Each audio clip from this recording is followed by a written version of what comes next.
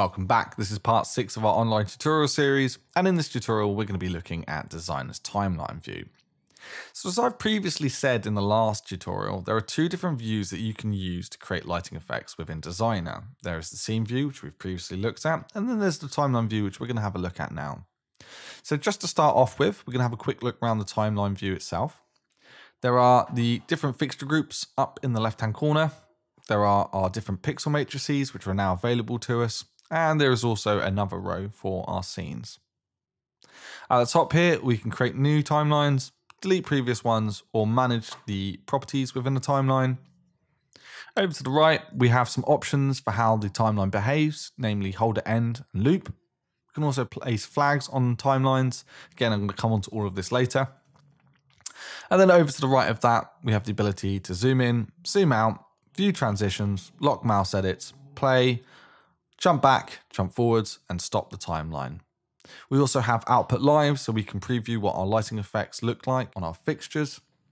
And then over to the right hand side, we have our effect library, and underneath that, we have the different parameters which we can edit within the effects. So you'll notice in the effect library at the top here, you have a filter icon, and this filter icon will allow you to toggle between the group and pixel matrix effects. And I should note, we need to remember the difference between the two different types of effects that appear within Designer. Group effects will target fixtures by the order that the fixtures are placed within the group, and pixel matrix effects, by and large, will target fixtures by their position. Again, I'm going to kind of go through those two different concepts in a little while.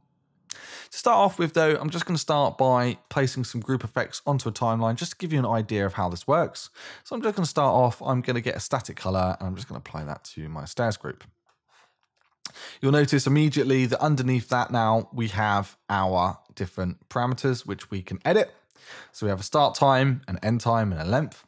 You can edit these, and also just a quick note, you can use a bit of shorthand here. So if I want this to be 4 seconds, I can simply type in 4S, and that is going to then give me a 4-second effect length. If I was to use 4M, that would be 4 minutes, and 4H would be 4 hours.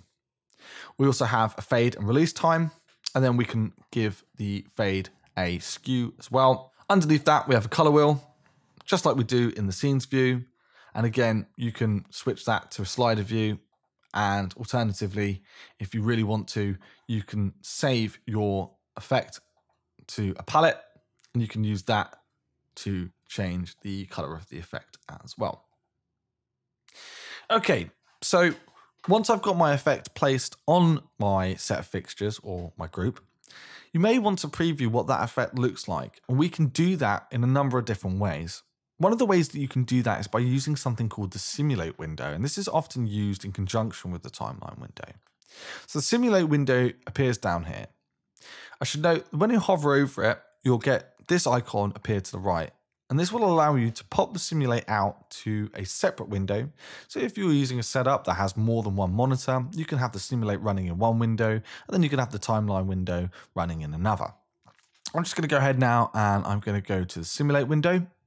It's very self-explanatory. You have your different timelines up in the right-hand corner, and then some controls to play them. And you also control the rate that they play back. So I'm just going to go ahead now and play that. And you'll notice that the timeline runs for 4 seconds, and then it fades out.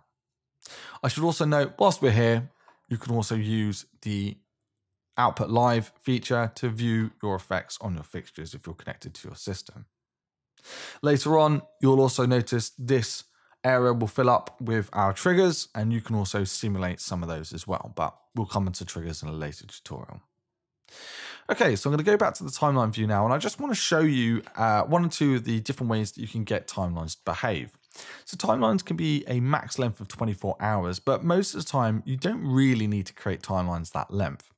Instead, you can use one or two features within Designer to either get your effect to hold in its last position or to loop. And I'll give you a demonstration of what that exactly does right now. So I'm going to apply another effect to my stairs. Again, I'm going to quickly change the length of this to something like 4 seconds. But now I'm going to show you what hold at end does. So that's the icon, the arrow icon at the top here. I'm going to click that. Go back to the simulate window. I'm going to go ahead and I'm going to play that.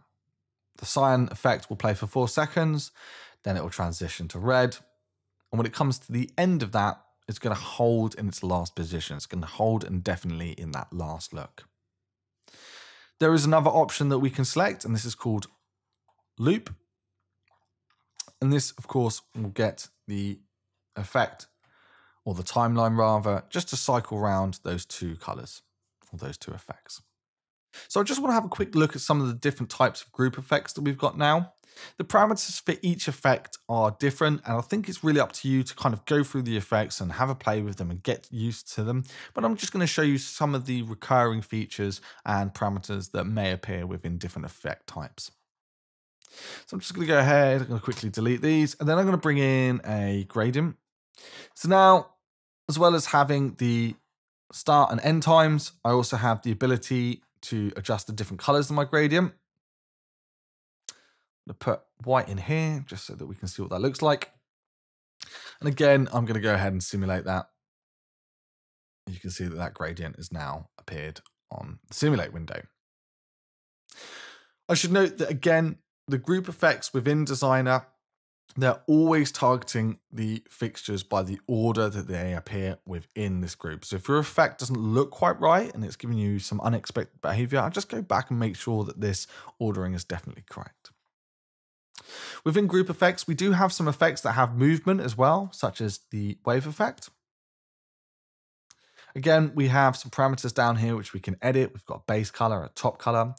And you can also select the base or top color to be transparent. And actually what we can do later on is we can actually use that in conjunction with another timeline to build different layers with our effects. But I'm going to come on to that in a little while. So underneath that, we have this loop option. And essentially this is how fast the effect will loop, or its rate that it will play back. So the moment I've got this set to a period of 1, which is 1 second, we're just going to preview what that looks like now. So you can see that the effect is transitioning from white to blue, running down the fixtures every second. And if I now go ahead and I change that to something like 5 seconds, you'll notice that the effect will slow down and the rate will be a lot slower. There is another option as well called count. And essentially what this does is this gets the effect to loop within a given effect length. So for instance, if I set this to a count of 1, it's now going to loop one whole time over the 10-second period, which looks a little bit like this. But the good thing about this is I can actually stretch the effect out, and it's always going to be bound by the amount of times that it's supposed to loop within that effect length. So again, this is still looping one time within that effect's given length. But I can, of course, adjust that. So now it's going to loop 5 times within this given length. Finally, we also have some further options down here, one of which is the shape. So if I wanted to change this from a sine wave to a square wave, I'm going to get a lot more of a jagged look to it. And I also have the ability to change the pulse width. And then finally, I also have options such as reverse. Okay, so I now want to go on to looking at pixel matrix effects. So if I go back to the filter icon here, click on that, I can bring back my pixel matrix effects, and then I can also get rid of all the group effects just by simply clicking on the X. Okay, so as you probably would have guessed, pixel matrix effects can only be applied to pixel matrices. So if I try and apply this to a group here, Designer's not going to let me do that. Instead, I need to apply that to my pixel matrix. And then I can go ahead and I can preview that.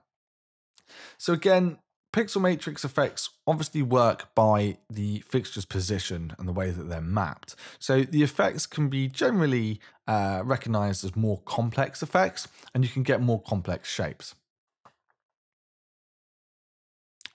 So again, just having a look at these effect parameters, I have the different color parameters, the background color. Again, loop appears, and I can also change parameters such as the speed and the amount of ripples that we're going to see within this effect.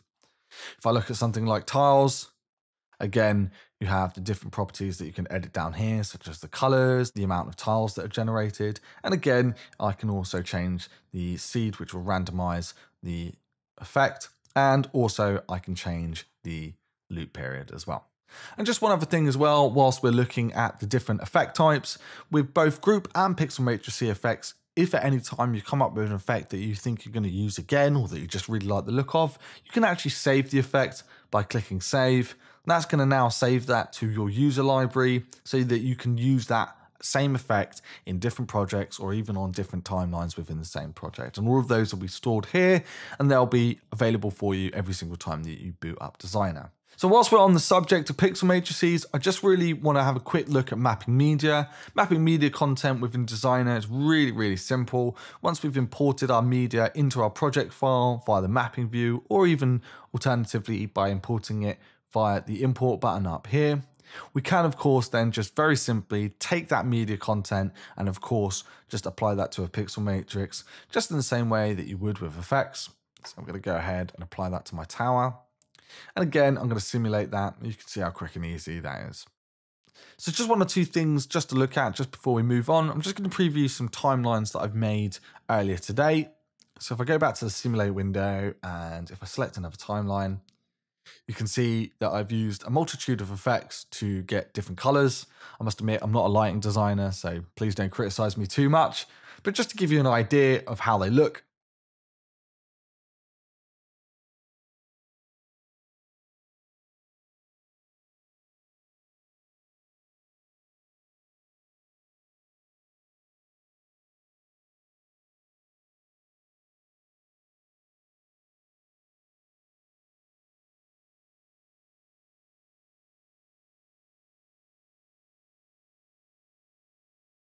so one of the things that I want to look at now is how you can use multiple timelines and transparency. So first off, I've got two timelines. I've got a rainbow timeline that looks a little bit like this. And then I've got another timeline with a text preset, and the text preset's background has got transparency. Now, essentially what happens is when you play both of these timelines together, the transparency will allow you to look through to the timeline underneath, the rainbow timeline. And in fact, within Designer, you can have 4 layers of transparency. Now, I should note, in order to make sure that this effect looks right, you really need to be aware of the order that the timelines start in. So you always need to make sure that the timeline that you want as the base layer starts first, and then the text or the timeline that's going to go above that layer starts immediately afterwards. Okay, we'll come on to how you can do that later on in your programming, but just be aware that you need to make sure that you tell Designer specifically which timeline is the bottom or top layer. So I'm going to go ahead and I'm going to simulate what those timelines look together now. And as you can see, I've got my rainbow timeline on the bottom and I've got my timeline on the top. And this is because we have something called latest takes precedence, okay? Which means that the last timeline or last scene that's called or played will automatically go to the top of the stack. And any timelines that are previously playing will be a lower layer. Now, there might be times within your programming where you want to ignore the LTP rule, and we actually have a feature for allowing you to do so, and this is called priority. Okay, and this is quite important for various different concepts within your programming. Let's say that you had a scenario where you had 2 timelines playing every 15 minutes. So this timeline, then this timeline, and then this timeline, cycling around every 15 minutes. Let's say that you wanted to have a timeline that was specifically for an emergency situation, so something like a fire alarm. What you would obviously need to do is make sure that these timelines, which are coming on stage or being played every 15 minutes, do not override any timeline that obviously is for an emergency. And the way you would do this is you would create a timeline. So I'm going to create a timeline that's all white, hold at end because I don't want it to be released until the all clear is given. And then I'm going to go to my manage tools and I'm going to set the priority to high. And effectively what this means is that any timeline with a lesser priority cannot override this timeline. Okay, and this simply means that that timeline is then going to sit underneath the high priority timeline, but it's not going to override it. It's not going to be higher in the stack. Okay, so by and large, that's it for this tutorial, just go ahead, make sure you spend a lot of time just, getting to use the different effect parameters and creating different effects because it's quite a key part, obviously, of your lighting design.